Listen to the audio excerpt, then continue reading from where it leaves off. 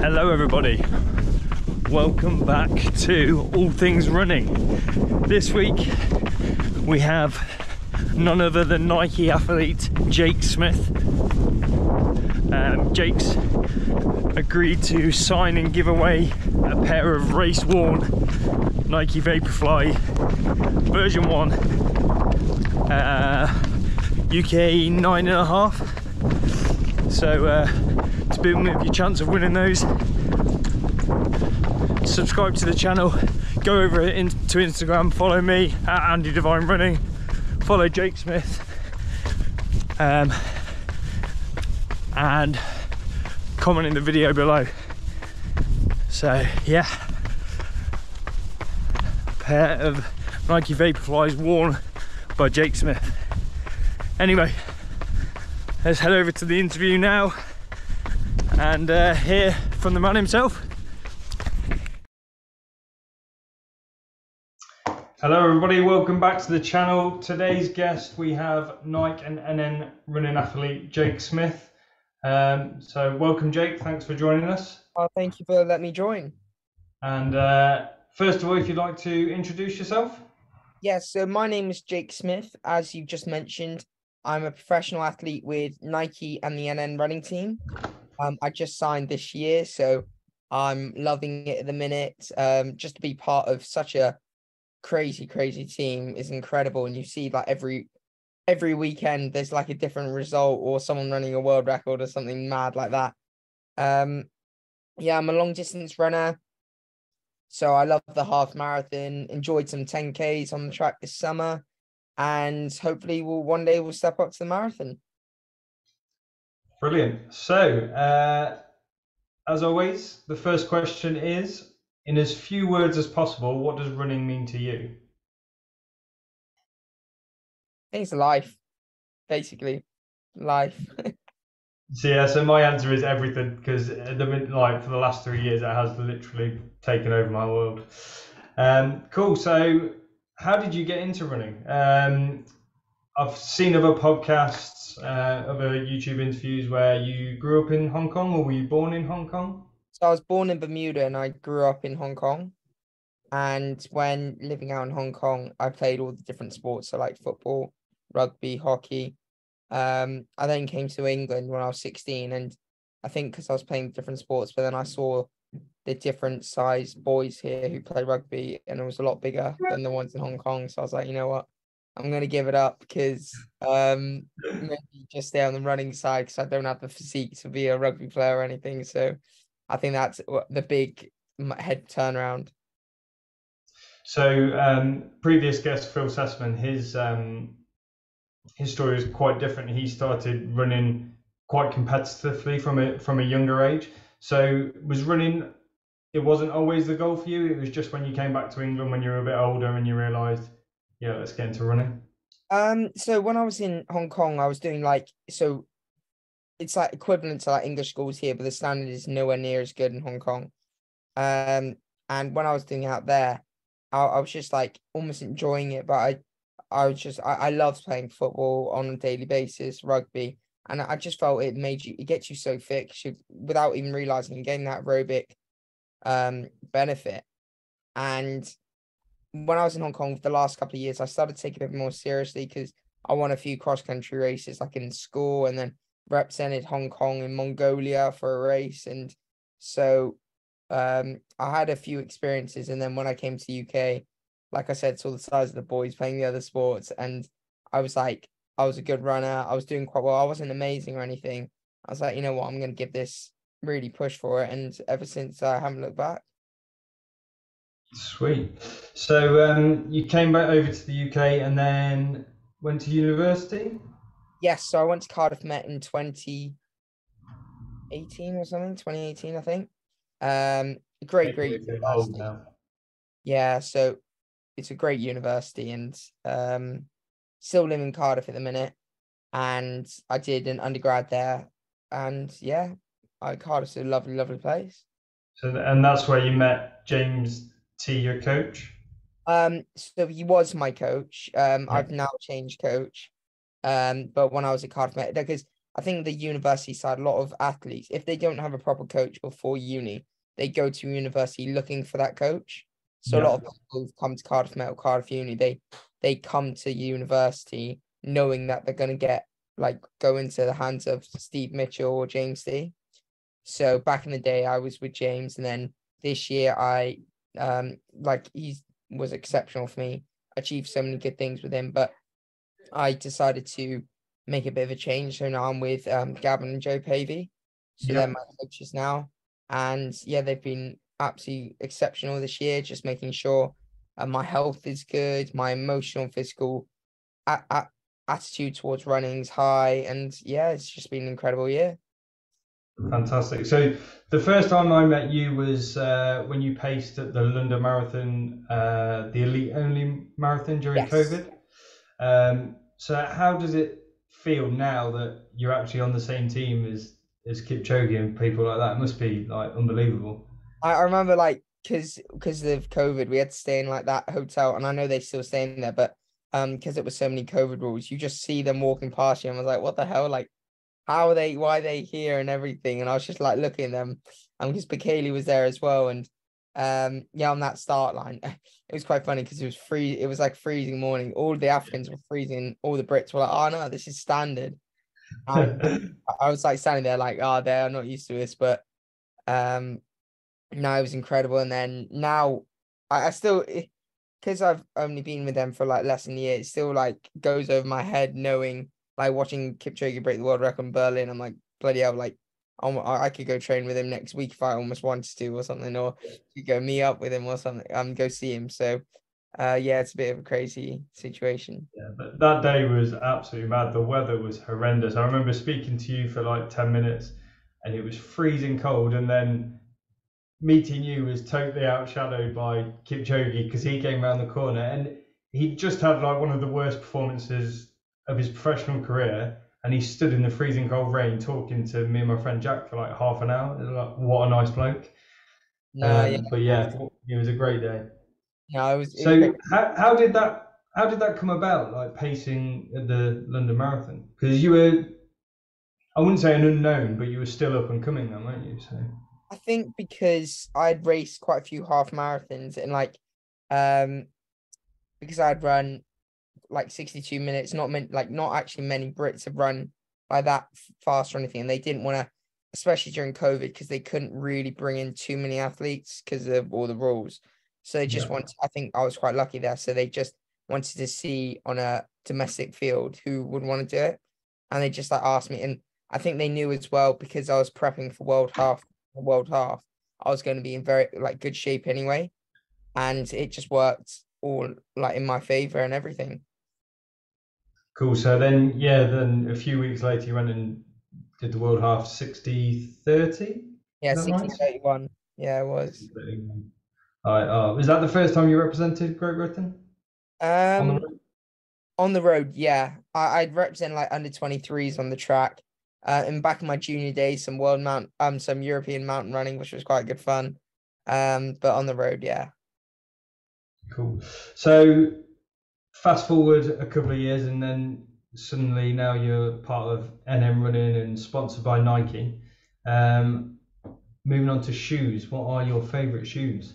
The Vaporflies, the old edition. So I Yeah, asked those. Adam, so who's in charge of Nike, I was like, can you get your hands on any old pair of Vaporflies, like the old edition? And thankfully he has. So I still have a couple more I haven't worn in yet. But they're undoubtedly my favorites. So a question I have for you, being a sponsored athlete by Nike, you see Kipchoge has such a influence and over how the Alpha Fly was Yeah. produced. Do they speak to all their athletes about how the Um, shoes are performing? I think in terms of like Kipchoge, because what he's achieved, he's broken every barrier there is. So like he gets first dibs almost, and then they ask other athletes like what shoes they want, what are the most comforting. And I think because I've only been in the team like in Nike or NN not for that long, each year like I hopefully stay with them, like I'll like progress and then I'll get more of an input into what works for me, what I could help out. Right now I haven't had like any input into like what shoe I want or anything because for example the Vaporfly, I really like the Vaporfly, still have them. But once I like step up to another big race, maybe after it, if I have a good result, I could be like, oh, this worked for me, this was uncomfortable, so forth. Cool. So what do you do most of your mileage in? Pegasus? So yeah, the pegs of I love the Vomeros as well. I think they're just a really like standard cushion shoe. So those two are the big ones for me. Fantastic. And so you're famous for cross training. Was Yeah. that so mainly it was mainly on a cross trainer. Now I've seen you going slightly towards a bike more. Um, right now, because of my injury, so I'm doing like in JD, I'm either on the bike not so much, but the elliptical, or the the assault bike. So the CrossFit Games, that Yes, the wind bike. horrendous. Oh, I've been doing an hour and 40 minutes straight on it and stuff like that. 60, 70 kilometers on it, just going. Five It's a minutes is enough for me. full body workout, but I love it. I absolutely love it. Cool. So yeah, so you're a big fan of cross training then. I love it. Yes. So yeah, we'll go into some subscriber questions if that's okay. Fine. So let me just get them up. There we go. So the first question, again, another silly question from Carl Wellborn. You're on a date night. Is it joggers or jeans? Oh, jeans. If So it's a not date, Nike yeah, joggers. jeans. Okay, next question from Neil the Hawk Runner. He said, where's the best place to train? Is it the UK or Uganda with regards to atmosphere, being in a group, that kind of thing? Being in a group, well, in the UK, the thing I get annoyed about is like you look at America, there's so many different hubs, like university hubs, wherever. The UK, Yeah. I think we're just lacking that. We're not lacking like a hub where people can meet.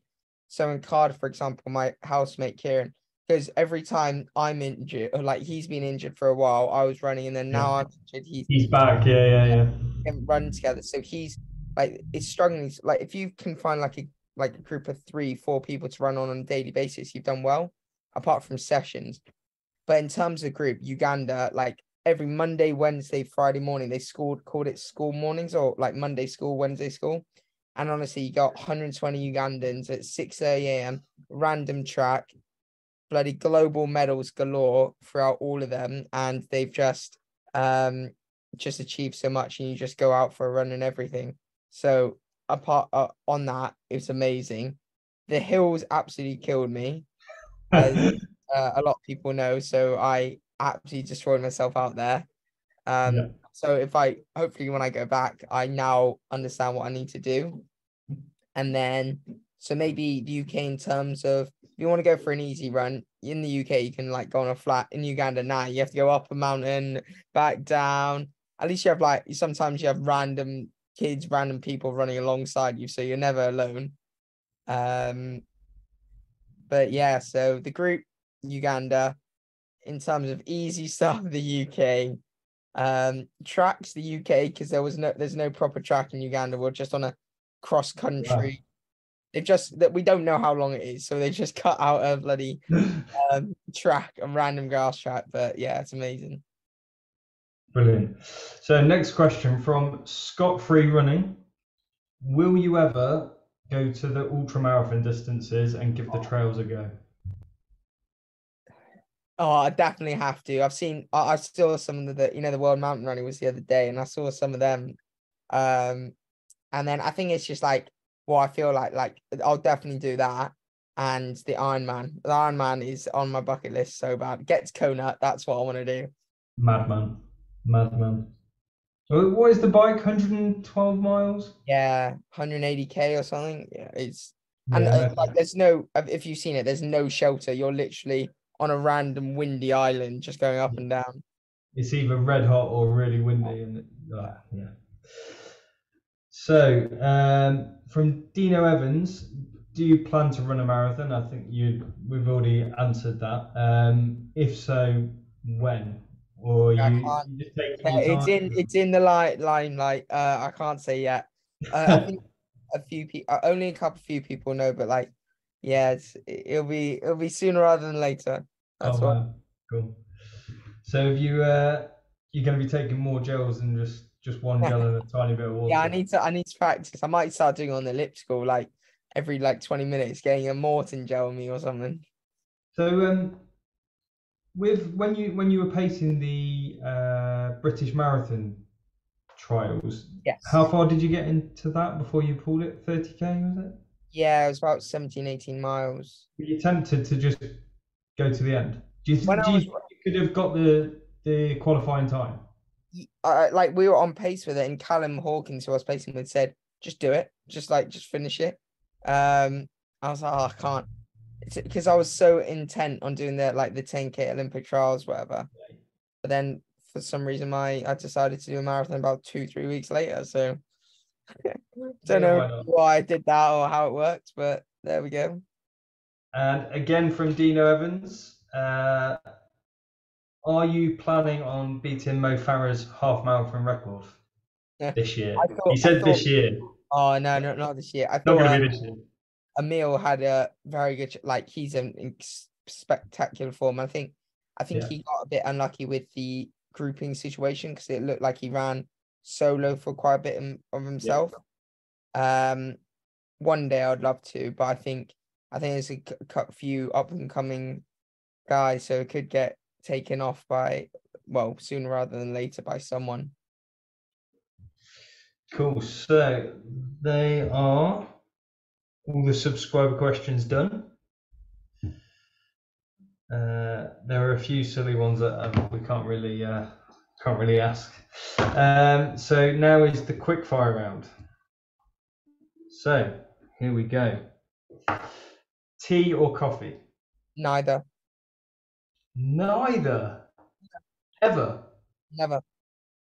You've never had coffee? Well, every Crazy. now and then when my girlfriend gets like a Costa or something, I'll have a sip, but nah, I hate it. Hot chocolate? Yeah, I like hot chocolate. Yeah. But is that like that's not tea or coffee, is it? Or Then you'll move on to a mocha, okay. I'll learn this. and then you'll be a coffee addict. Uh, track session or long run? Oh, Oh. If it's a fast long run, but a naughty track session, especially in the summer, is bliss. Is amazing. dog or cat? Dog, Summer or winter for summer, training? summer, Yeah. hands down. So you've just ran a PB. Is it PBs and pints or PBs and pizza? A marathon PB, this is. Oh, I'm gonna go PB in pints. Good answer. I like it. Or both. Sauna or ice bath? Sauna. I love a sauna. Yep. And you don't have to answer this question because they're both your teammate, but Kipchoge or Bekele? I I'm gonna have to say Bekele. I love Bekele. Oh, Uh, no oh, way. yeah, I do love Kipchoge as well, but Bekele is like an absolute goat, but yeah, there we go. Thank you very much for coming, Jake. Good luck in any upcoming races. Good luck in coming back from injury. yes, And we'll speak to you soon. yes, amazing. Thank you very much. So there we have it.